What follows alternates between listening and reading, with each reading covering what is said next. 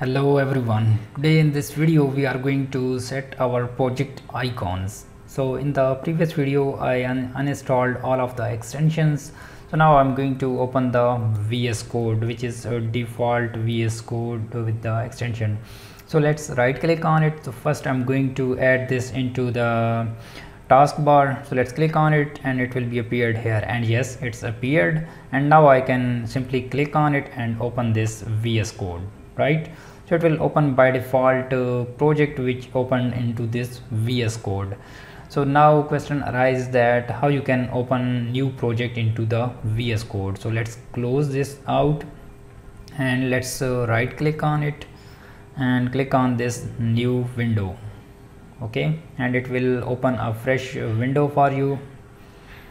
Let's wait for a moment. And by the way, if you are not familiar with my YouTube channel, so I'm shooting different videos on the Laravel. So there is 300 plus videos, so don't forget to check them out. So there are very useful videos.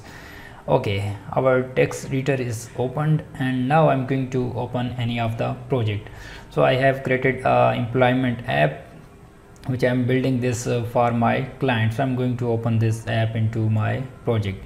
So here I'm going to let's click on this open folder, not file, because we are going to open full project into our VS Code.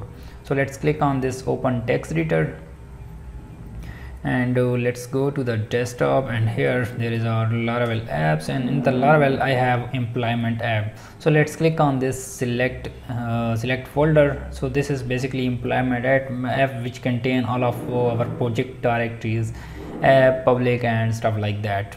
And yes, my project is opened here and it's not readable because I don't know what is the resources file, what are the PHP file and stuff like that. So if I go here, go to resources, views, so it's telling us views as they are PHP files because it's showing the elephant icon here. So how we can make them readable?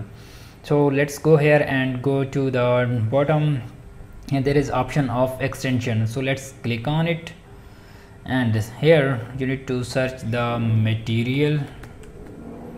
material icon, right? So it's appeared on the top material icon, which is Philip Keefe, right?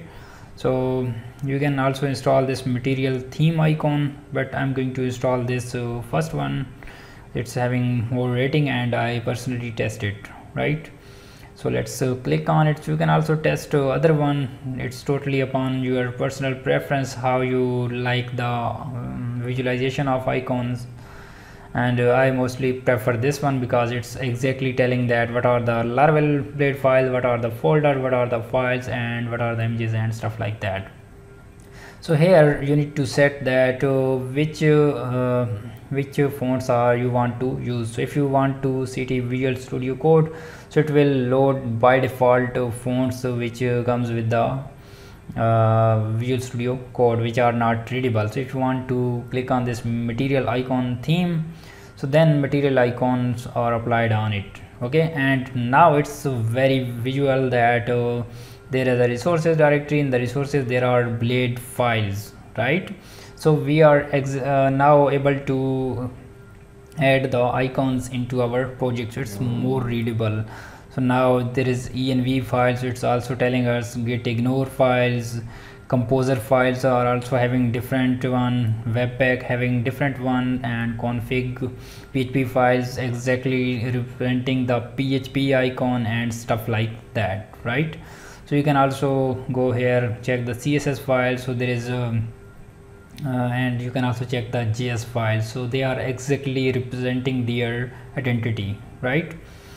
And in the next video we are going to do our next step, that how we can add different type of extensions to go to view, go to controller and stuff like that.